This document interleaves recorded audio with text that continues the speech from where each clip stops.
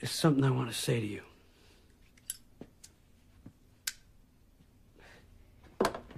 And I want you to listen very closely. Because it's very important.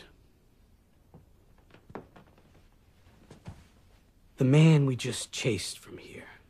We didn't chase anybody. The man who just left the room a moment ago is a very good friend of mine. Is it because I've known him for a long time? Well, there are a lot of people who I've known for quite a while. And some of them I wouldn't let wipe my dog's ass. Others I can take or leave. They don't matter to me. But Larry matters very much. The reason being, I can trust him. I know I can trust him. He's honest. Is he honest? Or is he just blunt? He's honest, Bob. He's blunt as well. That sometimes is part of being honest. Because there are a lot of people who are blunt, but not honest. Larry is not one of those. Larry is an honest man.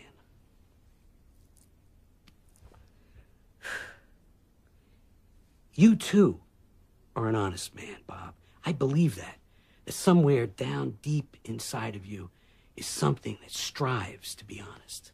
The question that you have to ask yourself is, has it touched the whole of my life? What does that mean? That means that you preaching Jesus is no different than Larry or anybody else preaching lubricants. It doesn't matter whether you're selling Jesus or Buddha or civil rights or how to make money in real estate with no money down. That doesn't make you a human being. It makes you a marketing rep. If you want to talk to somebody honestly, as a human being,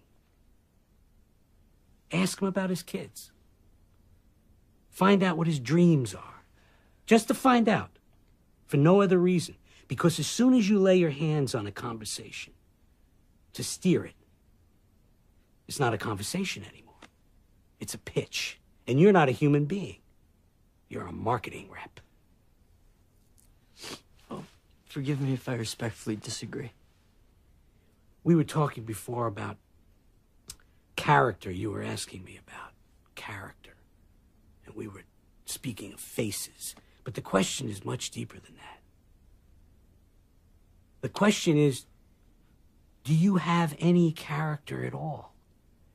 And if you want my honest opinion, Bob, you do not. For the simple reason that you don't regret anything yet. You're saying I won't have any character unless I do something I regret?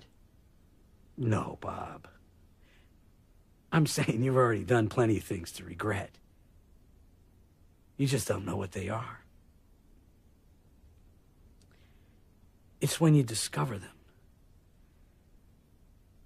When you see the folly in something you've done, and you wish that you had it to do over. But you know you can't. Because it's too late.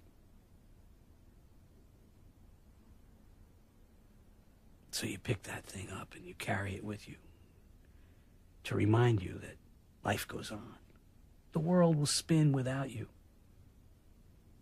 You really don't matter in the end. Then you will attain character. Because honesty will reach out from inside and tattoo itself all across your face.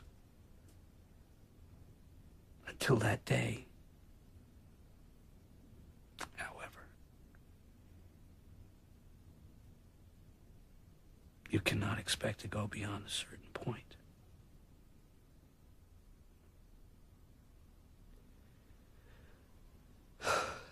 May I go now?